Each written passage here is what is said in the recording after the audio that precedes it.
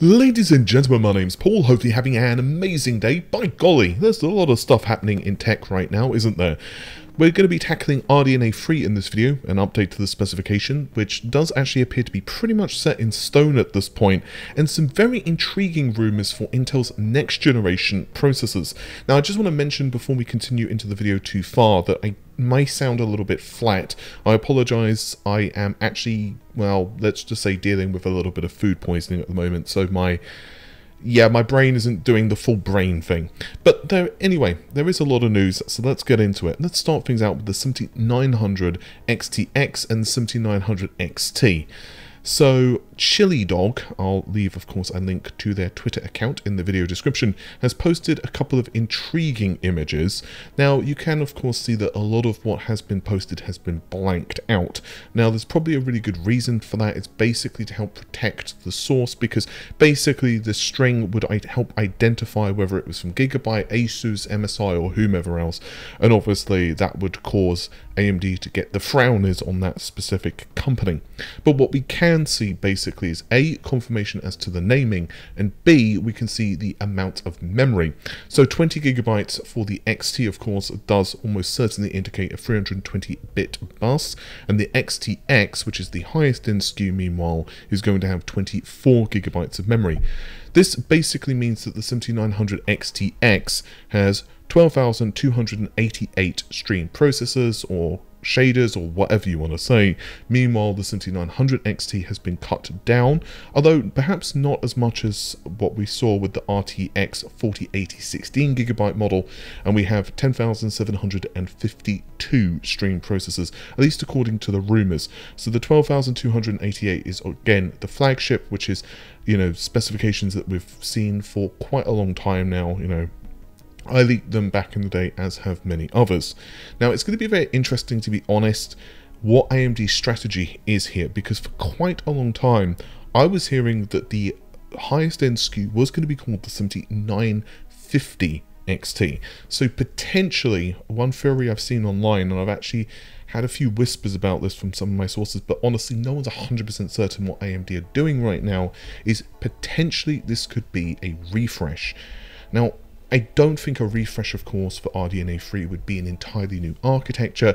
Potentially, this could be the V-cache variant, or, you know, the higher Infinity Cache variants. As you probably know, it's 96 megabytes Infinity Cache for the highest end N31, excuse me, SKU. So that's potentially what we're going to be seeing here. But further to all of this, 955 Zero Pro on Twitter has actually posted a couple of, well, cards actually. Now these are definitely engineering samples, and you can see that there are a number of differences between what we suspect will be the finished version. The most perhaps striking is that, well, it has a red PCB, but there are also voltage testers, you know, locations and other bits and pieces, basically voltage contact points, and essentially this is a prototype / engineering sample card.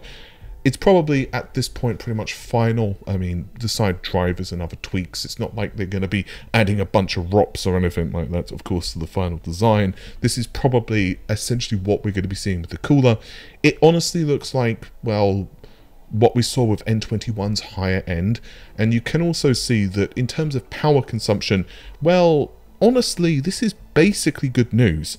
From what we can ascertain, there are two 8-pin power connectors. Now, of course, this could change with the final design.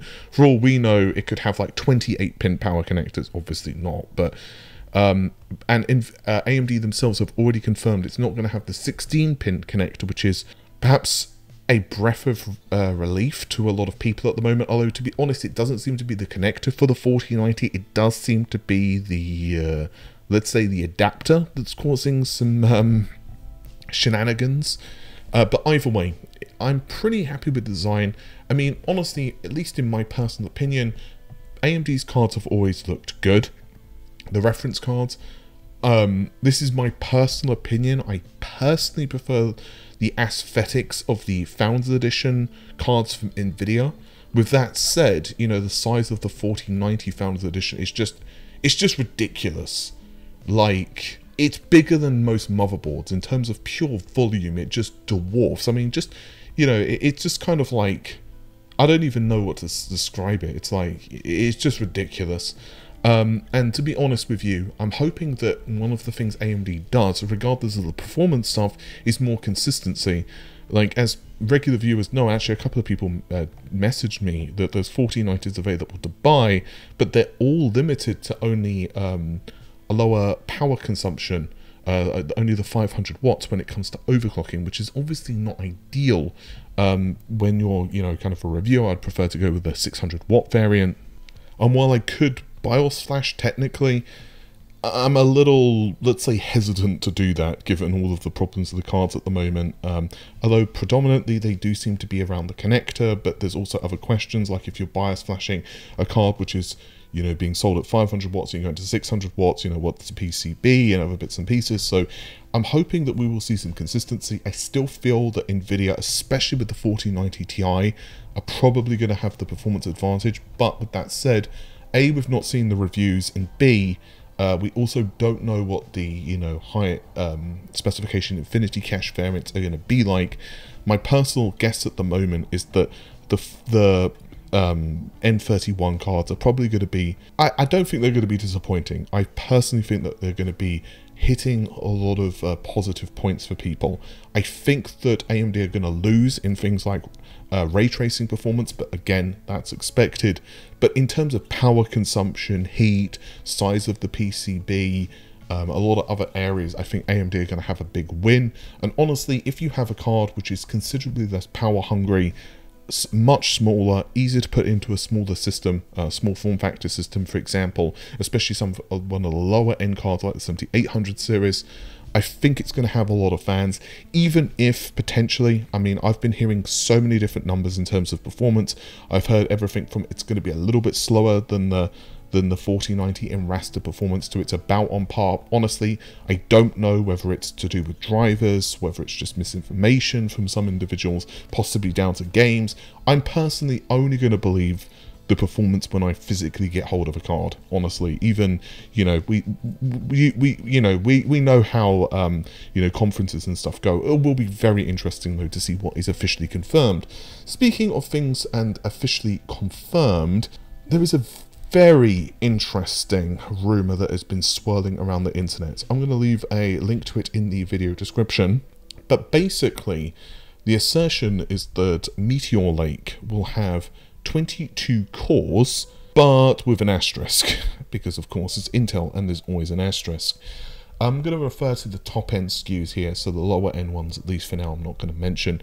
But the highest end SKU is going to have 6, I'm going to repeat that, 6 performance cores and 16 energy efficient cores. There's going to also be XE cores, of course, for graphics and doing other things as well. The lower end SKUs are obviously going to go down in the number of cores. However, it does seem like, for example, on the lower end, you've got 6 performance cores, 8 energy efficient cores, and still 4 XE cores, and the TDP obviously changes significantly. So the highest end SKU is going to be 125 watts, although again, power consumption and CPUs have a well, let's just say an interesting relationship, and 35 watts for the lower end. Now, what I will say with all of this is that, well, honestly, I can't get it confirmed. One of my sources is telling me straight up that this is incorrect, but only one source has told me that, so I'm going to do some due diligence to figure out exactly what's going on. I would not pay any attention to what I just said about, you know, this being incorrect. Again, one source saying that is not 100% too much, and because I've not been feeling 100% today, I basically woke up for this video doing it when I was napping, so this is like, you know, kind of really tired Paul. So I haven't spoken to too many people about this, but one source actually DM'd me and told me that they're pretty sure that this is incorrect information, but I'll be very interested to see what happens. I honestly would not put anything past Intel, because even if the plans were to, you know, go a different route, let's just, for sake of argument, say 8 performance cores.